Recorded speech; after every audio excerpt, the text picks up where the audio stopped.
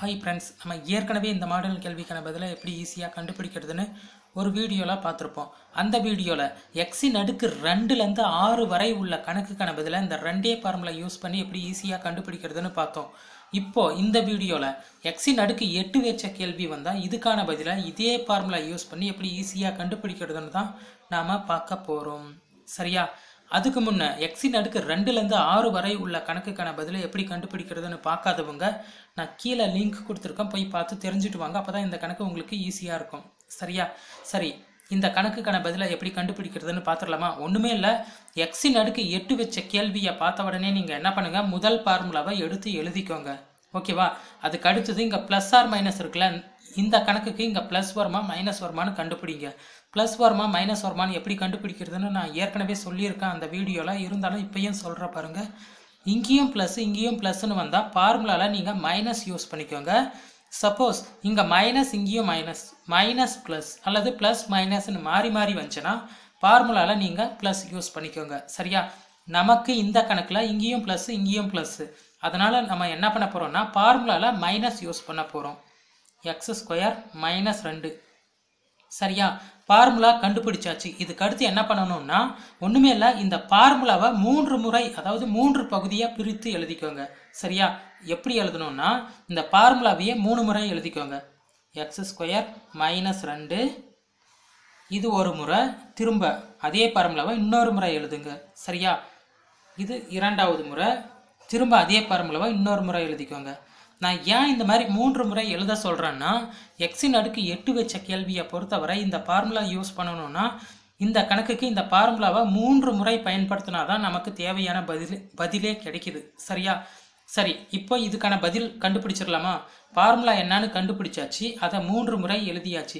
இதுக்கடுத்து என்ன பண்ணணும்னா கொடுக்கப்பட்டுள்ள கேள்வியில் இங்கே என்ன எண் இருக்கோ அதை கொண்டு வந்து முதல் பகுதியில் நம்ம பிரதியிட போகிறோம்.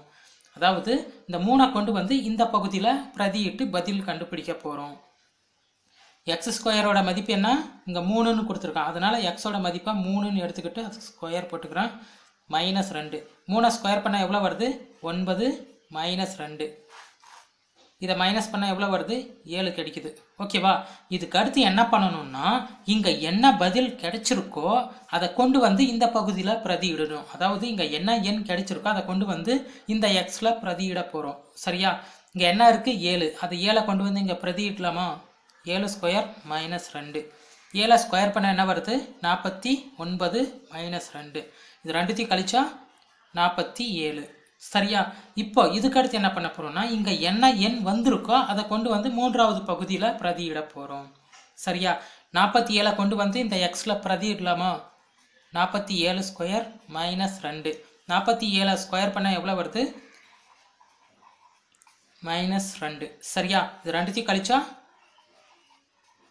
அவ்வளோதான் ஆன்சர். இந்த கணக்குக்கான பதில் எப்படி கண்டுபிடிக்கிறதுன்னு இன்னொரு முறை சொல்கிறேன் பாருங்கள்.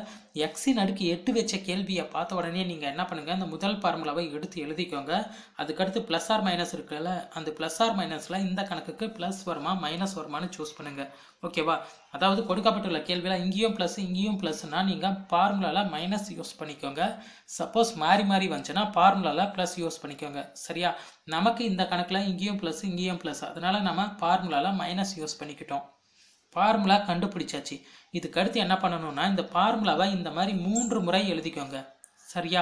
3 முறை எழுதி முடிச்சதும் அதுக்கடுத்து நீங்கள் என்ன பண்ணணும்னா திரும்ப கொடுக்கப்பட்டுள்ள கேள்வியில் இங்கே என்ன எண் இருக்கோ அதை கொண்டு வந்து முதல் பகுதியில் பிரதியிட்டு ஒரு பதிலாக கண்டுபிடிங்க. ஓகேவா? முதல் பகுதியில் இந்த 3 கொண்டு வந்து இந்த எக்ஸில் பிரதியிட்டால் என்ன எண் கிடைக்குது? நமக்கு 7 கிடைக்குது. இந்த 7 கொண்டு வந்து திரும்ப இந்த பகுதியில் பிரதியிட்டு இன்னொரு எண்ணை கண்டுபிடிங்க. சரியா? இன்னொரு எண் கண்டுபிடிச்சதும் இந்த எண்ணை கொண்டு வந்து இந்த பகுதியில் பிரதியிட்டு கடைசியாக ஒரு எண்ணை கண்டுபிடிங்க. கடைசியாக 3வது பகுதியில் நமக்கு என்ன எண் கிடைக்குதோ அதுதான் நமக்கு தேவையான ஆன்சர். அதாவது எக்ஸின் அடுக்கு 8 வச்ச கேள்விக்கு தேவையான பதில்.